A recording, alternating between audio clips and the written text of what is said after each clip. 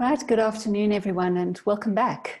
We do appreciate you joining us for our fourth session in this initial Bite-Sized Corrosion series. Today, we will be looking at Impressed Current Cathodic Protection, or ICCP, in some more detail. Now, if the acronym ICCP has you feeling bewildered, let me take a couple of minutes to quickly recap how we got here. The aim of this series of bite-sized corrosion conversations was really to take corrosion and cathodic protection and break the subject down into its basic building blocks in an endeavor to help make it less confusing and more understandable, particularly to the non-corrosion engineers amongst us. Now, ensuring that any structure is protected from corrosion is the intention of the majority of design engineers. But many feel they have no knowledge and are not even sure what the right questions to ask really are. And that's what we aim to help with. So in our first talk, we looked at the basic mechanism of corrosion. The fact that on a buried structure, we have a metal pathway through the structure, an electrolyte in the soil, and that some areas of the structure become anodic and corrode, whilst other areas remain cathodic and do not corrode. Now, we really want the non-corroding version represented across our entire structure. And so we use the process of cathodic protection to change all our anodic regions into cathodic regions. And this isn't done by magic. We do this by creating a corrosion cell where our structure is made into the cathode of the cell, and we select something else to be the anode. Now, last week, we focused on sacrificial anode cathodic protection, or SACP, where we choose a more active material to corrode preferentially. We looked at suitable materials like magnesium, zinc, and aluminium, and we discussed briefly how they work and where we can use them. We saw that the driving force between the two materials determines their usefulness. And we also saw that the type of coating and the soil conditions determine how much current we require. Obviously, calculations will determine whether we can get enough material to give us the desired current for the design life. And we briefly mentioned that some of the drawbacks to using sacrificial anodes are the fact that they self-corrode, and that sometimes they passivate and stop working. And we need to consider these factors in the design. On a practical level, we noted that aluminium is used in offshore structures like jetties and offshore platforms. Zinc is commonly used on a ship's hull. And on land, we find magnesium being used in low resistance soils, and even zinc being used in low current requiring situations. Now pop on over to our YouTube channel to watch the videos and get a fuller picture. Today, Neil's going to be looking at what happens when we need a greater driving force than sacrificial anodes can provide using an external power supply in an impressed current cathodic protection system, or ICCP system. It's over to you, Neil. So the title of today's presentation is ICCP, Can We Still Use It? Vanessa has already expounded on what ICCP means, so I don't need to tell you again. And the question, can we still use it? Well, we looked at sacrificial anodes last week, and we saw that they have a great many uses. And some people might think, well, why don't we use sacrificial anodes all the time? So impressed current cathodic protection has a particular advantage in that it can be used to protect long lengths of pipe. So if we have a look at this diagram, it indicates in a kind of a three-dimensional map that we have a long pipeline over here. It is connected to the negative output of a rectifier, and the positive output from that rectifier goes off some distance to an anode that is placed in the ground. And the elevations on this drawing represent the actual voltages. So the anode is positive, quite highly positive with respect to the ground, and the pipeline is negative. The pipeline negative is the minus 0.85 volts. The anode positive could be anything like 20 or even 30 volts in order to drive the current that is needed. The bottom line of this is that we can protect very long lengths of pipeline from corrosion using this form of cathodic protection. When we look at an actual installation, there is the pipeline. We're standing over the top of the pipeline. There's the rectifier housed in what appears to be a secure concrete enclosure, an incoming power supply from the local utility, and everything looks great. So then you may well say, well, why do we ask the question, can we still use it?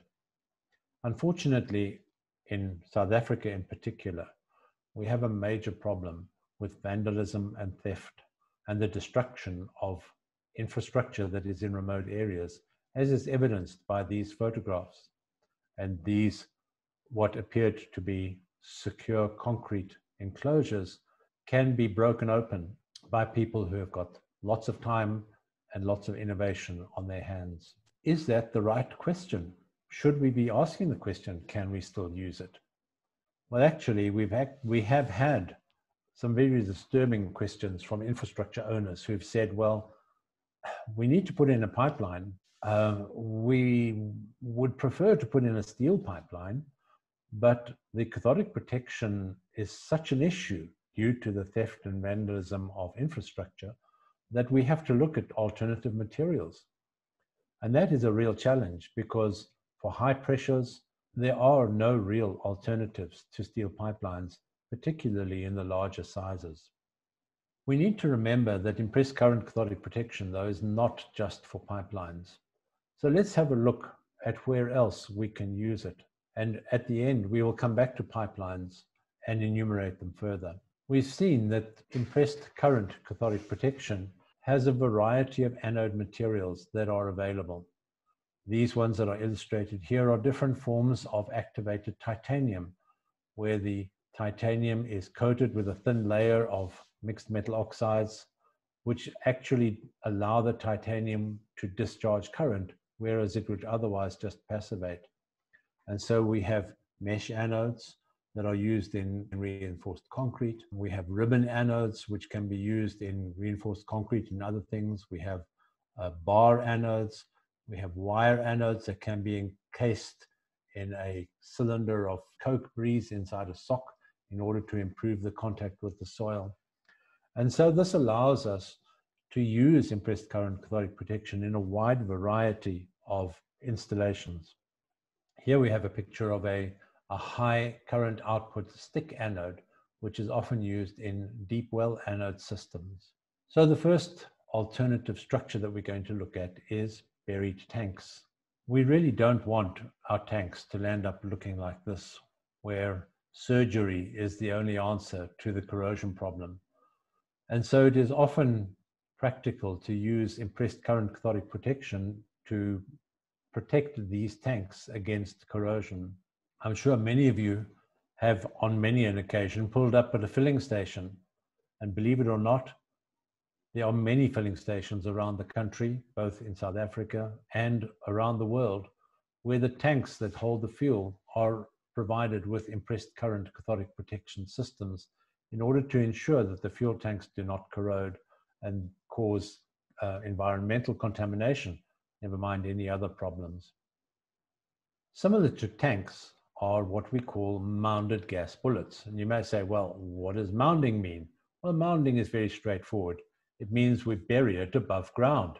Here's a photograph of a large installation of LPG bullets, storage bullets, which are actually built above ground level and are then covered with soil in order to provide physical protection to the bullets. And using the wire anodes from the suite of titanium anodes that we have, we can create what is sometimes called a near field impressed current cathodic protection system, also known as a distributed anode system, where we create a positive field around the tanks in order to maintain the tank's negative and thereby prevent corrosion. Above ground storage tanks are also provided with cathodic protection. How on earth do you protect something that's in the air? Well, actually, what we're interested in is protecting the bases of these tanks. So most fuel production facilities will have above ground tanks, such as these tanks that you can see over here. Often these tanks are provided with cathodic protection before they are installed, but frequently this process only happens after installation, and we're faced with a retrofit situation. In order to retrofit anodes, we have to bury them. And the only practical way to bury anodes in a process environment is to drill holes. And here you can see an illustration of vertical anodes that have been placed around the tank at some depth, and they are connected to a ring main, which is connected to the rectifier, and that in turn connected to the tank. So we have positive anodes and negative to the tank. In order for this system to work effectively, it is preferable to drill these holes at an angle in underneath the tank in order to get the current supplied evenly to the base of the tank, as opposed to putting them outside the perimeter of the tank, which can create quite significant gradients across the tank base. There you can see a photograph taken down a hole of one of these stick anodes, which has been buried some distance below ground. But what about new tanks, which I mentioned earlier? Environmental controls require that these tanks are provided with secondary containments so that in the event of a leak, the product does not get into the environment. And here around this base, you can see the plastic membrane that has been installed beneath the tank base. We all know the plastic doesn't conduct electricity, so how on earth do we get cathodic protection onto the base of the tank? The answer is to put it between the membrane and the base of the tank. Here you can see a tank base in preparation. It has a membrane that has already been laid, and here you can see the wire anodes that are being laid out on the surface of the membrane. These wire anodes are carefully calculated to ensure that we get coverage of the entire tank. The anodes are then covered in sand, the sand base is built up, and eventually you're able to lay the floor plates on top of the sand base. The anodes are then inside the sand and provide cathodic protection to the underside of the tank base. Although not very common in South Africa, we do have elevated water tanks or water towers. These are particularly common overseas. Those of you who live in Johannesburg may recognize this photograph taken of what we nickname the Onion Tower that is sitting on the crest of the hill south of Johannesburg. It is a steel water tower, and the inside of that water tower is protected using impressed current anodes that are suspended inside the tank in order to protect the inside surface from corrosion. We don't want rusty water coming out through our taps. Vanessa mentioned earlier that zinc anodes are commonly used on ships. Not all ships have sacrificial anode cathodic protection. Here you can see impressed current system that is applied on this particular vessel. That there is an anode which is located close to the stern of the ship in the area of high turbulence. So the principle of distributing the anodes in the areas of highest corrosion is the same as with sacrificial anodes. But instead of using a bunch of zinc anodes which have to be replaced every couple of years, you can install an impressed current system where the anode will last for many years, maybe 10, 15, even 20 years. In this photograph, you may say, well, what on earth kind of anode is that? If you look carefully, you'll see that these are rods of either titanium or niobium, which have been coated with platinum or with a mixed metal oxide coating in order to discharge the current into the seawater. A common use for impressed current systems overseas is the protection of reinforced concrete. I'm sure most of you have seen the situation where reinforced concrete cracks and spalls. What is actually happening is that the reinforcing is corroding, and the increase in volume of the corrosion product causes the concrete to crack due to the tremendous forces that are developed by this expansive corrosion phenomenon. In order to apply cathodic protection, we have to cover the entire surface with an anode. So firstly, all the stressed or cracked concrete is removed, and the system is then rebuilt back to its original profile and is then covered with one of the titanium meshes. And you can see over here a titanium conductor bar, for example, that links two sections of mesh together. And this whole system is then coupled up to a rectifier, and the reinforcing is maintained negative with respect to this anode mesh. This has been used extensively to rehabilitate particularly concrete bridges and highways overseas, where de-icing salts have caused major corrosion of the reinforcing. And so we come back to pipelines. When we looked at sacrificial anodes, we saw that the anodes were located quite close to the pipeline. If we do that with impressed current cathodic protection, the resulting potential gradient is quite significant, and we land up with a relatively short area that is protected by this anode, if it was an impressed current anode.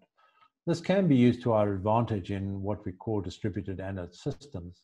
But if you want to protect a long pipeline stretch, such as is illustrated in this photograph, we need to have the anode some distance away from the pipeline. Now, if you had a 100-kilometer pipeline and you decided you needed 2 rectifiers to protect it, well then ideally you would locate those at 25 kilometers and 75 kilometers in order to get an even distribution along the pipeline. And we saw what happens when we put these rectifiers out in remote areas. These areas often are dictated by ground conditions. Here we see an absolutely ideal ground bed location in that it is low-lying, flooded, always wet, and so we have good contact.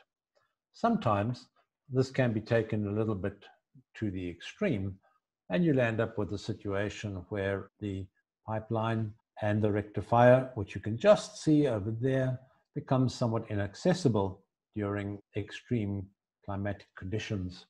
We had remote systems, but as you can see, these are isolated. They're out in the unfrequented areas and are subject to theft and vandalism. One of the things that we can do is relook at our design processes, and together with the advantage of high insulation value coatings, high performance coatings, we can move our rectifiers into more secure locations. We will be covering pipeline coatings in future discussions. And so here is an example of a rectifier that has been located inside the precinct of a pump station, which obviously is a more secure location. One of the issues, though, that we have with long-distance pipelines in particular is that of stray currents and electrical interference. And we will unpack this particular challenge next week, and we're going to look at what is the effect of stray currents. Because with stray currents, we don't have the freedom to put the rectifiers where we want to put them. You can see that these traction units are very high powered, and the stray currents are set up by these traction units. And so therefore we have to locate our impressed current systems where they will guide, I think is the best word to use, they will guide the stray currents back to their source, because it is almost impossible to challenge them. And so we look forward to unpacking pipelines in greater detail over the next couple of weeks, firstly in terms of stray currents, and secondly in terms of the plant and equipment that we can use to protect them. Thank you, Neil. Gosh, it's a helpful reminder to see that ICCP still has a place and also isn't solely restricted to pipelines. I think sometimes we become a little bit narrow thought processed in that regard. Now, I do see that we have a question, and it's also one of my personal concerns, about vandalism. The question says, in a case of vandalism, what is the risk of not repairing or replacing the cathodic protection infrastructure? Well, that depends very much on what the corrosion situation is on the pipeline. If you have stray current interference where the lack of cathodic protection results in the pipeline being influenced by the stray currents, you can get very, very rapid corrosion rates. We have seen pipelines which have been perforated in less than 3 months under stray current situations. So when we have stray currents, you cannot afford for your stray current protection systems to not be online. And we have to look at ways of securing that stray current protection. If you have a pipeline in a rural area where there are no stray currents and we're only faced with soil corrosion, the corrosion rate is very much lower. And therefore, something that goes offline is not going to cause or allow immediate corrosion. And so there, a matter of a few weeks is not really going to cause any significant damage to the pipeline. What is the current thinking for offshore floating wind turbine power generators? Would you use SACP or ICCP when you do have, obviously, that power supply on site? Sure, that's an interesting question. The problem, of course, is that the wind generator is providing power at presumably a fairly high voltage, which is then being fed directly into a grid of some description. Cathodic protection requires lower voltage DC, and therefore you would have to install a rectifier locally on the wind platform in order to power the cathodic protection, which can be done, but it's an extra piece of equipment. Given the long life of sacrificial anode systems offshore using aluminium, and provided the foundations of the system are well coated, you can easily get in excess of a 30 years life out of a sacrificial anode system. And it may well be more practical to install sacrificial anodes in the offshore situation. The other question or aspect, of course, is that if you're going with impressed current offshore, you have to locate the anode system remote from the actual structure. And that means cables suspended through the sea, which has its own risks. There's another question and comment. I'm surprised at the extent on other structures of ICCP. Do you ever see problems with cathodic disbondment where this hasn't been taken into account in the coating design? Yes, very definitely. There was one particular situation where an impressed current system was used on a water pipeline for internal protection, large diameter water pipelines. And these had been coated with an epoxy system, which was supposed to prevent internal corrosion. The system was not particularly compatible with cathodic protection. And when the cathodic protection was energized, it caused massive loss of adhesion of the coating system. The system had in fact been designed for bare steel, in spite of the fact that the coating was there, because we didn't know whether the coating was compatible with cathodic protection or not. It's very, very necessary to ensure that if you're going to use impressed current or even sacrificial anode cathodic protection, you have to use coatings that are compatible with it, because cathodic disbonding starts as soon as you get to cathodic protection potentials, because we are generating high pH conditions. Yeah, sadly, I think that very often the coating design doesn't take cathodic protection into account and can cause unintended consequences, as they like to say. In terms of power supplies, is there any risk to using solar or wind power compared with normal utility power? The risk is solely related to theft and vandalism. Overseas, we see extensive use of solar and wind power. And if you can come up with a system where the solar panels are inaccessible, then it will work very satisfactorily. We have to use backup batteries in association with solar power, because obviously the sun doesn't shine at night. And so the solar systems have to be combined with backup in the form of batteries in order to work. But particularly with modern coatings, which require very little in the way of current, solar systems are very practical. Excellent. Thanks, Neil. Well, thank you to everyone for joining us for lunch today. We trust that you found this topic somewhat palatable, and we encourage you to join us next week when we dig a little deeper into the challenges presented by stray currents. And we'll see you next week.